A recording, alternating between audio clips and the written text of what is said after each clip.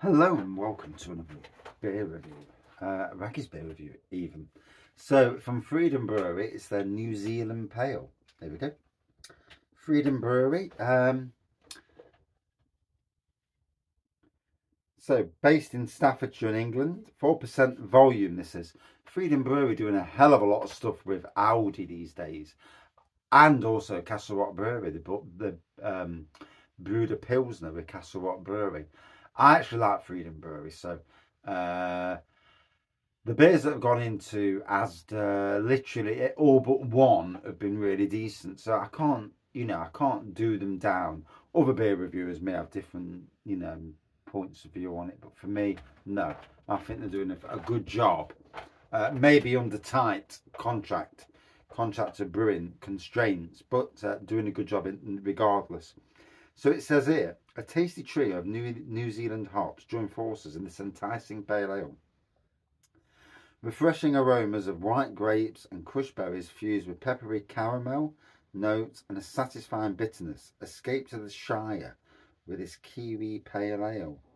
The hops are Pacific Jade, Nelson Sauvin and Motueka. So, let's dive in. I'm absolutely shattered. Another 11-hour shift. I'm doing some silly hours at the moment,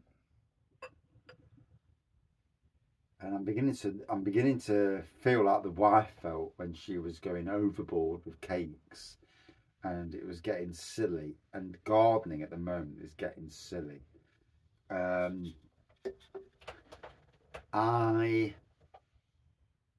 somebody asks you to do a garden, I don't have to turn around and say, no, it's not for me, I can't do it. Unless it's something that I'm, like if there's building work and I'm saying, no, I'm not that sort of gardener. You want someone who's a landscape / builder to do that. And same again when it comes to doing bloody 20-foot edges, I won't do that because again, that's for a certain type of gardener, i.e. Lackey. My sort of gardening is basically the pretty side of things, basically. And not the I'm going to work like an idiot while you're watching me sort of garden. So anyway, although I'm absolutely knackered anyway, well, regardless. So anyway, oh, I don't know what's going on there. Why am I getting internet down the shed? On that phone with a crack on the screen. So yeah, it's looking like a slightly hazy golden pour, massive amount of carbonation going up, a white bubbly head. The nose is quite subdued actually. I can smell a little bit of tropical going off, but it is quite subdued.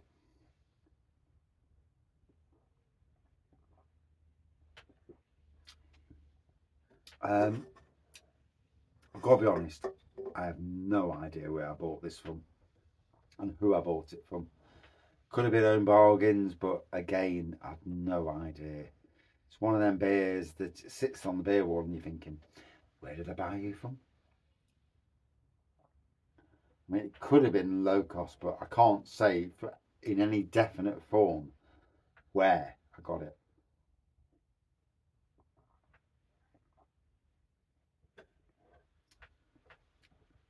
It won't be B&M bargains for sure because, yeah, they're rubbish these days.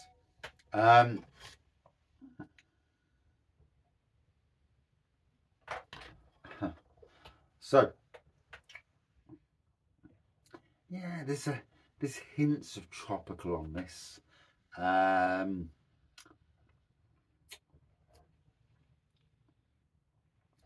It's certainly in the subtle area of beer.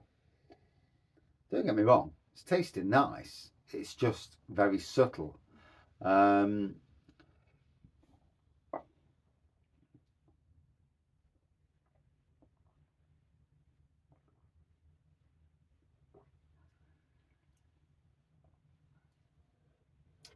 like a zestiness going off, punchy zestiness. No flavours are saying, yeah, I'm a flavour. Kick me. So there is a tropical there. There's a zestiness. I won't say it's piney.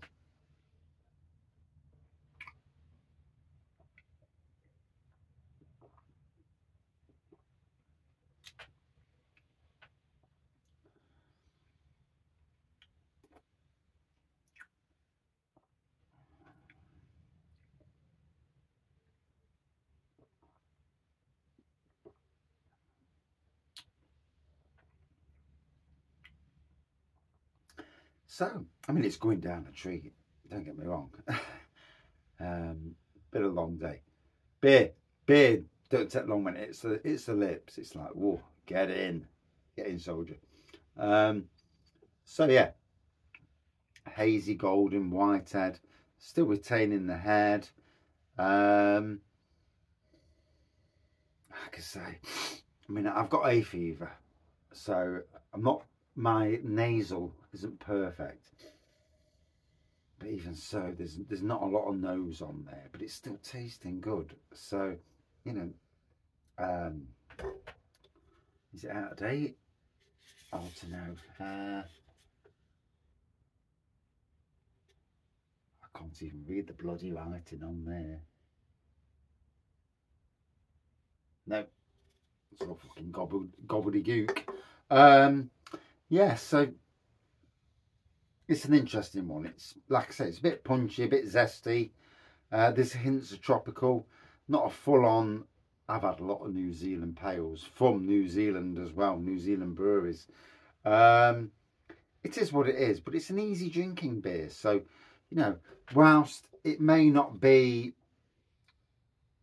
a full-on interpretation of New Zealand style, it's still tasting good, you know. So for me, a 4.0 out of 5. Yeah, no higher than that.